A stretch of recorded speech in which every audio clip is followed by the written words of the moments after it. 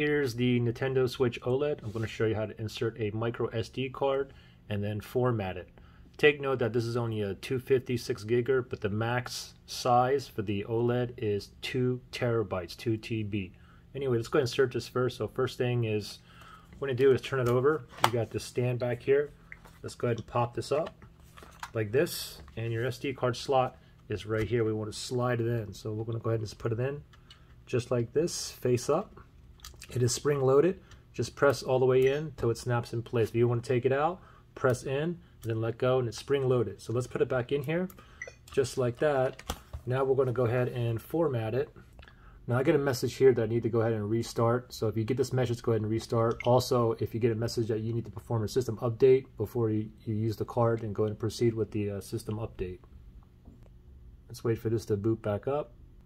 Okay, so now we're going to go ahead and format it. So what you want to do is just go down to your settings here. And on the left pane here, we're going to go all the way down to system.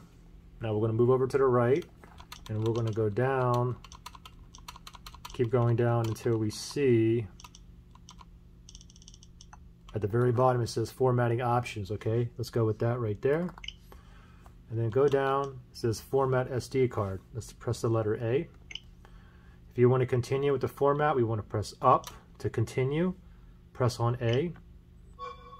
Now what we want to do is highlight format. So move up, click on the letter A, and it's going to format. It's also going to restart this Switch OLED. So give it 1 second until it boots back up. And there we go. I mean, we're done. You have a formatted SD card. Pretty simple. Good luck.